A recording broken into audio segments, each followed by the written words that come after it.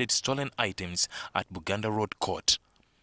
This follows an ongoing police probe that unveiled the racket after concerns by some neighbors.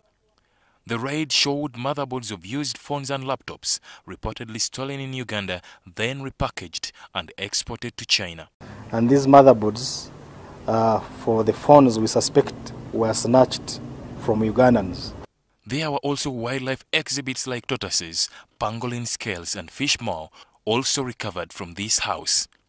This is not a phone processing plant, but a makeshift control room with over 2,000 phones, each connected with a Ugandan SIM card in the names of certain individuals.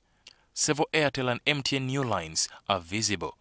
So far, police investigations show that these are used for financial crime, especially on the WeChat social media.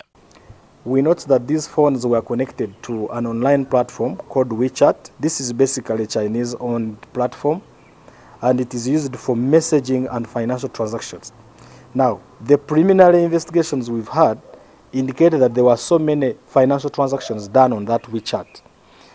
And basically the targets were Chinese. Whether there are some other transactions that have been done that compromise our financial institutions and even security generally.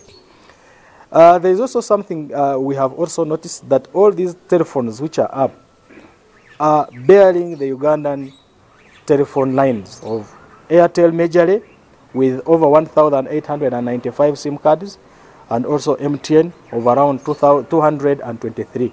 Well, this is one of the rooms that these Chinese have actually been sleeping in, as you can see, the bed sheets and the duvets. But again, according to police, they've picked interest in another potential crime, that is smuggling. Because in this room we have boxes and boxes of cigarettes, and if I can read here, it's sept walls. And according to police, they're investigating how these boxes of cigarettes got into the country, and still they're yet to find out if it's actually one of the types that is allowed to enter the country.